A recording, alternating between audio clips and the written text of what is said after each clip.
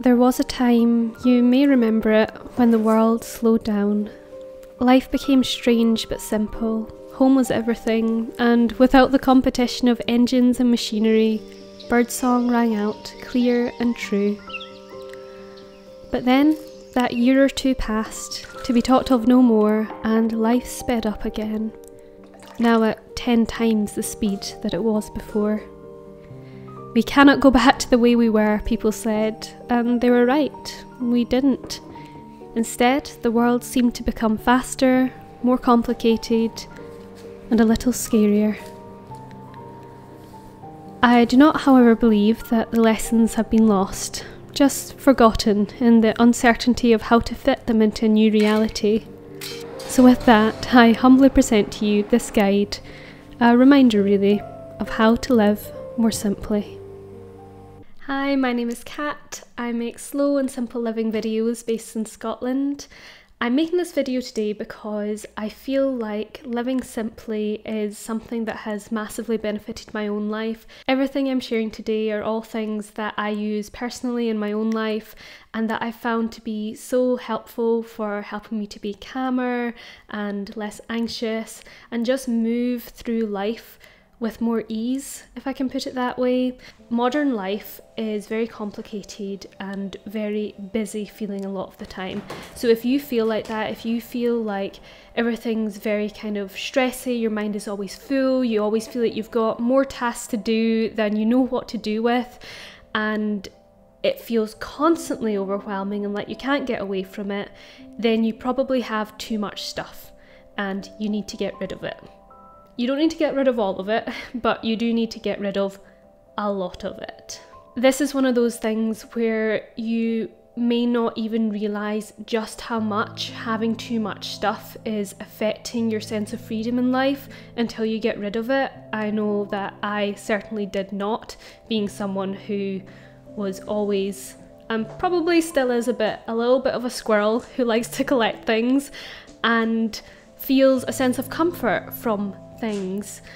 Unfortunately, one of the hallmarks of modern living is this kind of overconsumerism and this kind of self-soothing by shopping and by getting stuff, as opposed to getting to the heart of what our issues are. You know, we all have our hang-ups and we all have our things we need to deal with. But we're also always getting advertising that is telling us that if we buy this thing or that thing, then our problems will be solved. But unfortunately, it's not as simple as that, as many of us find. In fact, buying this stuff can often exacerbate the problems and make things worse in our lives because we are unable to handle and look after all the things that we have. It makes cleaning harder, it makes it harder for us to move through our space, which can result in increasing irritation throughout the day. There is so much decluttering advice out there, so I'm going to keep it very simple.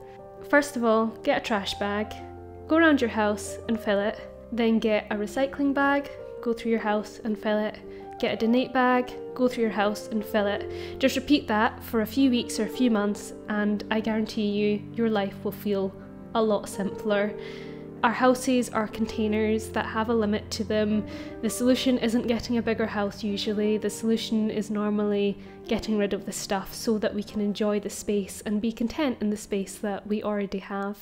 The second way to live more simply is to embrace systems that make practical sense for your life personally. Now, what I mean by this is thinking of areas of your life that feel complicated and perhaps cause you irritation.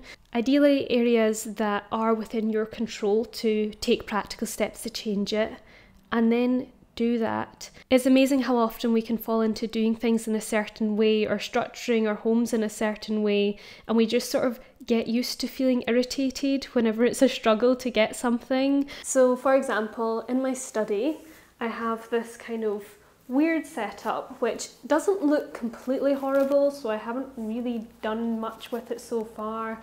It's vaguely organised in the sense that there's drawers and boxes that have specific things that have homes for them, but every time I try to get something out of here, I feel irritated.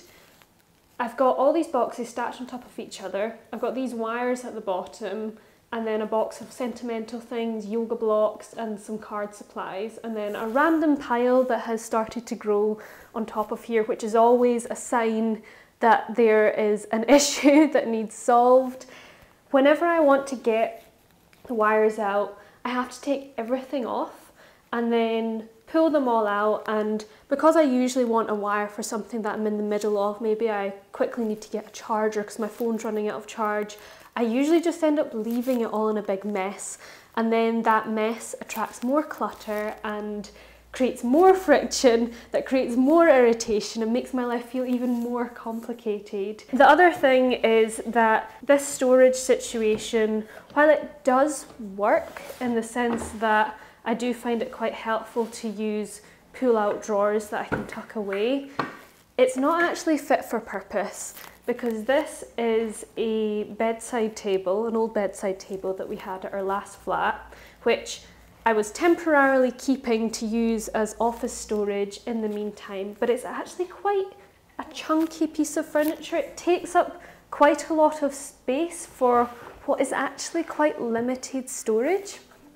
And so I'm going to fix this today and try to create a situation that reduces the friction in my life. I've used a practical home environment just because I personally found that changing our home environment is one of the easiest things you can change, that's so within reach and so practically attainable that will have the biggest impact on the rest of our lives.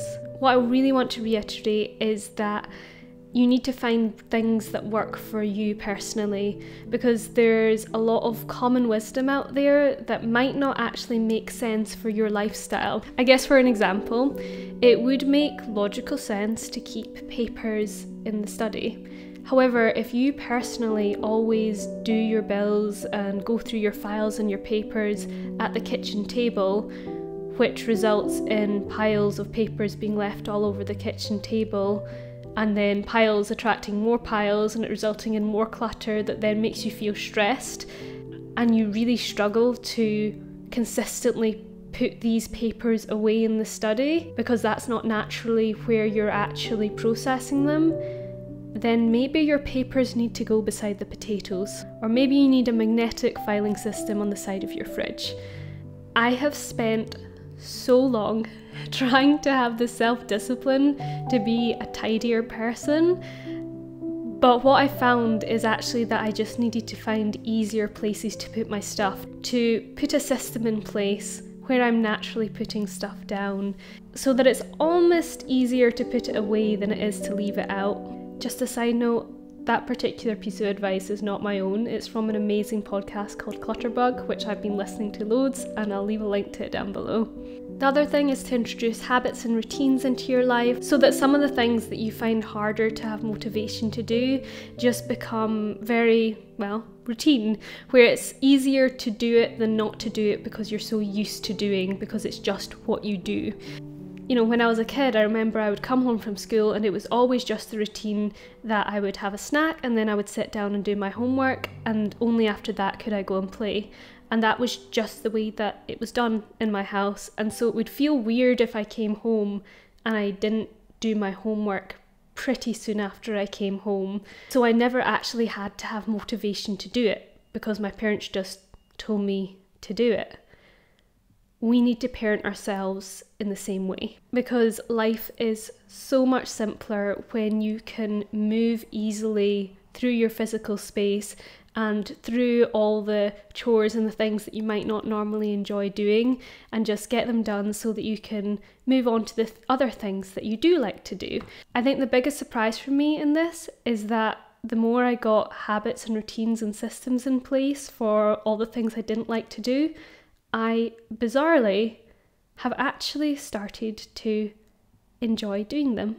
So after removing all the excess and the complexity and creating systems, the third way, because we're doing the rule of 3 today, is to rewild yourself. Now, rewilding is this buzzword that started going around recently. All I mean by it is to connect more with nature. After all, simple living is not meant to be empty living. It's meant to be about letting go of the unimportant and unnecessary things in order to make space for the true riches in life. This is quite a good one if you hate all the practical stuff I've said in the first part of this video, because it is the least practical and the most immersive way to slow down and simplify your life. This could mean walking barefoot on the dewy grass, bird watching, wild swimming, or going for long walks in the forest or in the mountains. When you slow down to really watch and study the way that nature moves, it really makes you realise just how intense and fast-paced modern living has become. The back-breaking hustle culture that's balanced off with the rest of fast-paced, screen-based entertainment is not good for us. Now, I don't think I'm only speaking for myself when I say that this kind of lifestyle, because I have lived it and I still fall into living it far too often, it causes our souls to run on empty. But when we step outside, breathe deeply the fresh air, and realise that we can move with the seasons rather than being manipulated by machines, life becomes simple. And not only that, it becomes worth living. Thank you so much for joining me for this slow and simple living video. If you enjoyed it, then you can show your support by liking the video, sharing it with someone who you think would appreciate it, and subscribing for future content. I would also love to know if you've got any ideas that I haven't mentioned on how to simplify life. If so, then do be sure to leave it down in the comments so that we can all benefit from it. But until next time, it was lovely to have you here. Ugh, I've got hair in my mouth.